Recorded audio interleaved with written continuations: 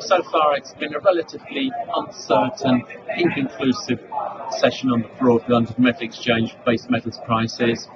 Initially firmer in Asia, markets have drifted back a little bit since then. Most are still in the plus column as we go into the afternoon session, but business levels not too high, and there is some short-term uncertainty in the market, as we say. So looking at the metals, we've seen the copper market did get above $7,100 per tonne. It's fallen back below that level, but it's still trading at about 70.75, about $25 to $30 up on the day, and it's some way above those lows yesterday, which were near $7,000 a tonne, lowest for 7 weeks. Aluminium struggling a little bit, it has to be said, around about $18.55 a tonne, down a tad on the day. In the case of aluminium, and to a certain extent in copper, warehouse stock increases have weighed on the market.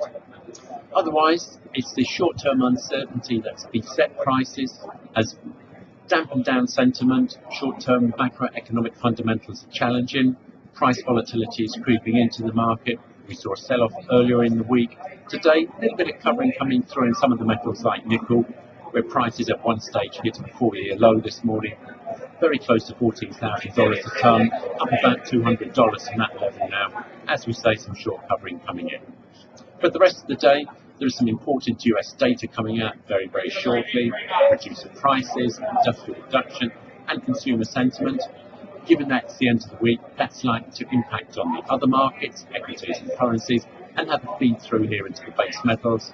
But for the short term at least, it looks like the price direction is downwards. This is Martin Hayes for Fast Markets on the floor of the